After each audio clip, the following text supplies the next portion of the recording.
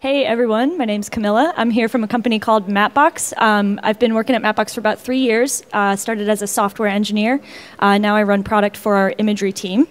Let me just give you a quick overview of what Mapbox does, and then I'll dive into some of the stuff that we do on the Imagery team and what we do on AWS in particular.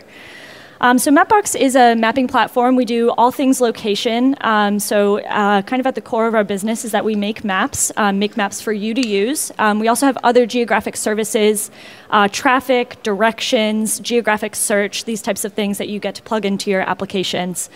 But again, at the core of what we do is making maps. So these are some of the default maps that you get when you sign up for a Mapbox.com account. You can just kind of plug and play these. You can also make your own maps, so you can bring custom data. So this is kind of a BYO platform. Bring your own custom data to lay on top of what we provide with you. You can also operate with your own data kind of in a vacuum. You don't have to touch ours at all.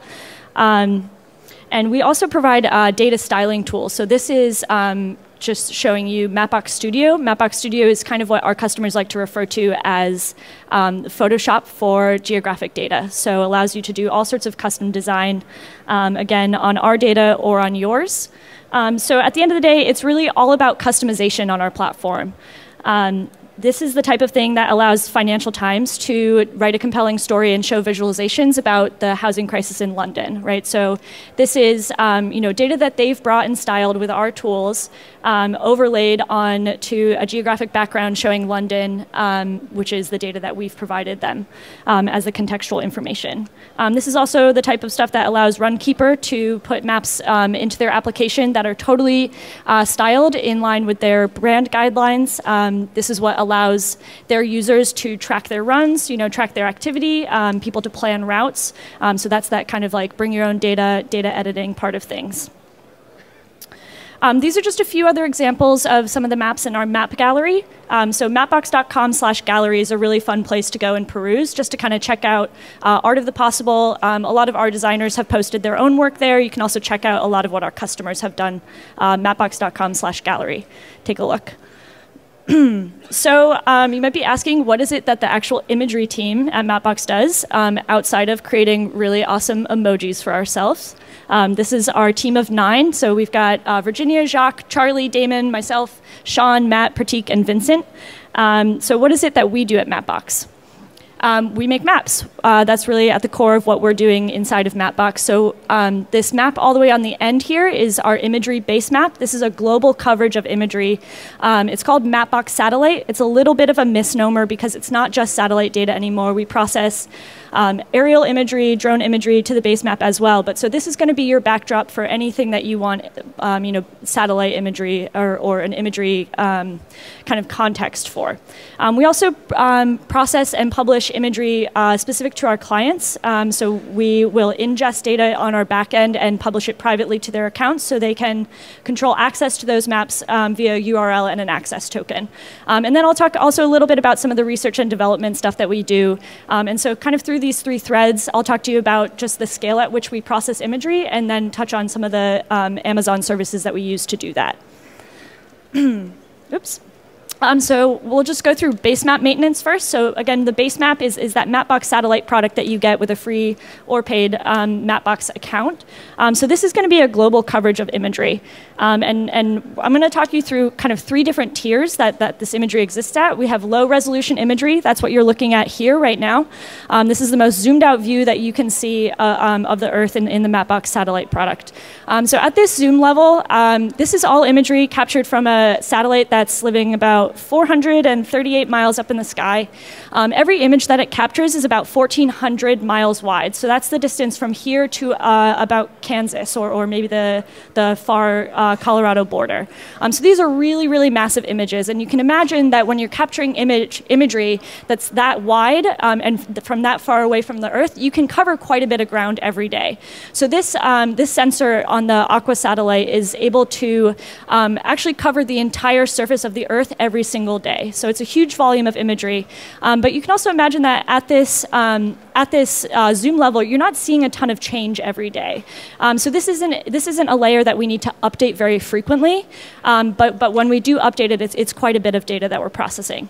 When you zoom in a little bit, you kind of get to more of this landscape level. This imagery is also collected by a satellite. This is from the Landsat series of satellites. Also living about 440 miles above the Earth in orbit. But this satellite and this sensor captures imagery that's about 115 miles wide as opposed to 1,400. So that's about the distance from here to maybe Yosemite, probably a little bit closer than that. So still pretty massive images, but you can't really collect the entire world in a single day. It takes about 16 days for this sensor to collect imagery that covers the entire surface of the Earth. Again, you're not seeing a ton of change every day. Some of this landscape change is going to be on the order of kind of like new metropolises popping up and being able to see kind of that cityscape change. So we don't update this imagery that frequently either, but again, when we do, it's happening at a really large scale. So the third tier is the high resolution stuff. So this is kind of like the highest resolution tier that we're processing imagery at for the Mapbox satellite base map.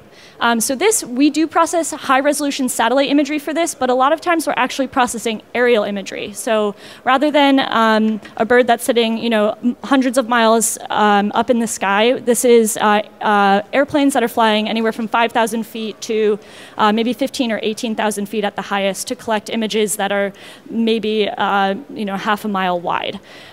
So completely different collections. We're now processing hundreds or thousands of images to cover the same amount of ground that a satellite image could cover in a single shot.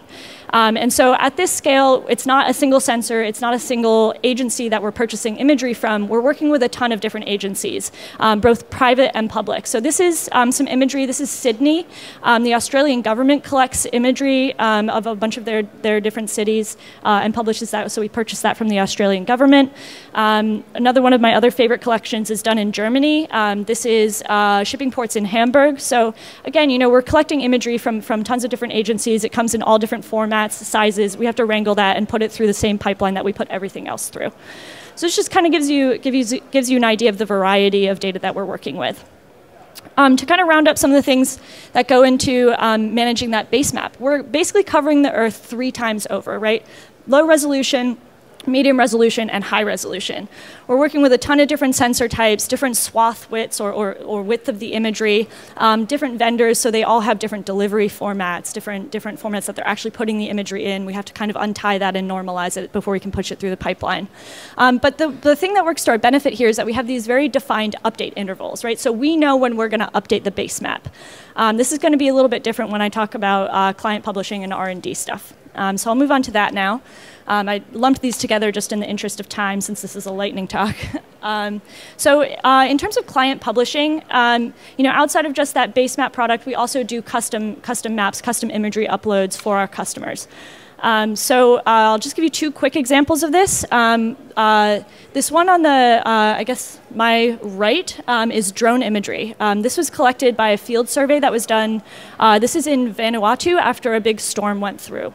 So this is imagery that was able to be uploaded from the field, pushed through our backend processing chain, and shared via URL with privacy, governed by an access token, so that this imagery could be distributed to people who could help out with damage assessment from their offices same day, and really help aid what's going on the ground.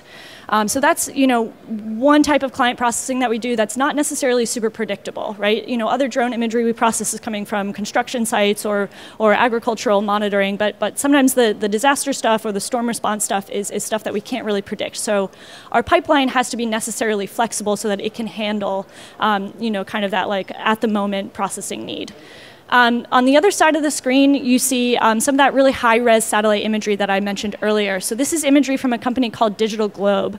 Digital Globe is one of the few companies in the world that has this really high-resolution image capability from satellites. So they have a massive archive of really high-resolution satellite imagery. They've been in the game for 10 years plus, and they have been serving their customers, through their own interface where they go and they kind of dig through the archives and find the imagery that they need.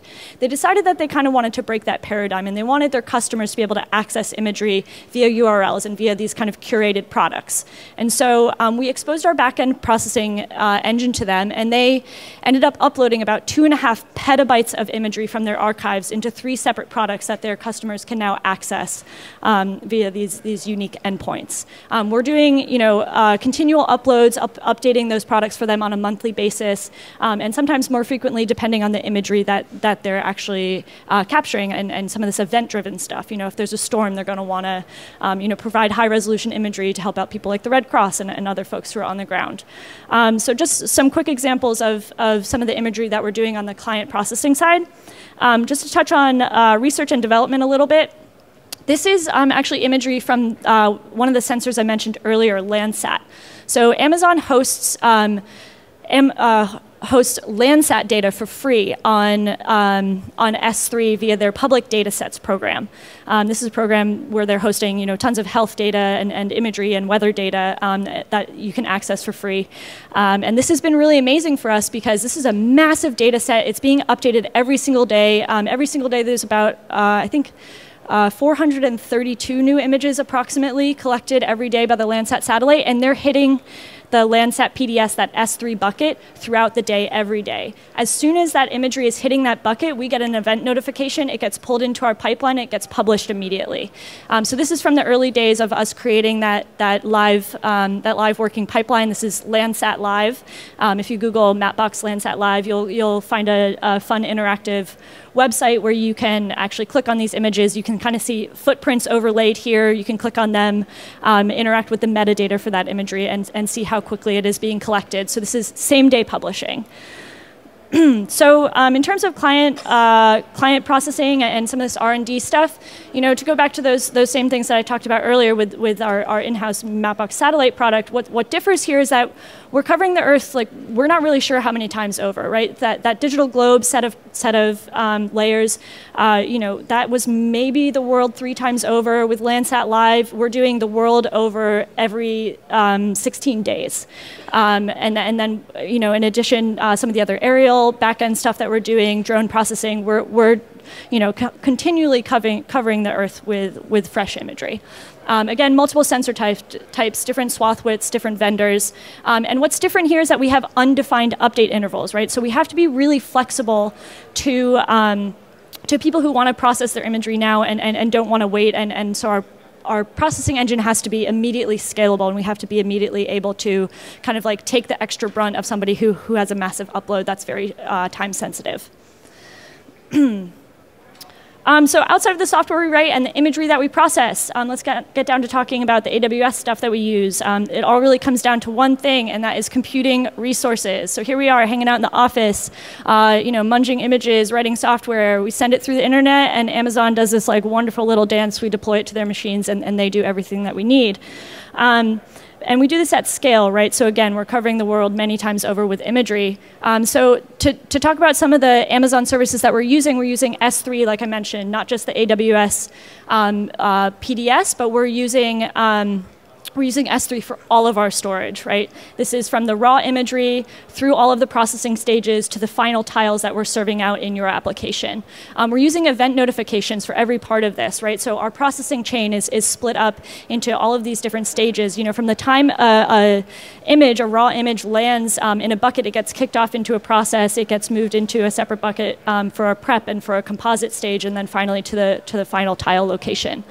Simple queue service, right? This is just the waiting queue for waiting for an EC2 to be able to grab the imagery that you need to move into the next process.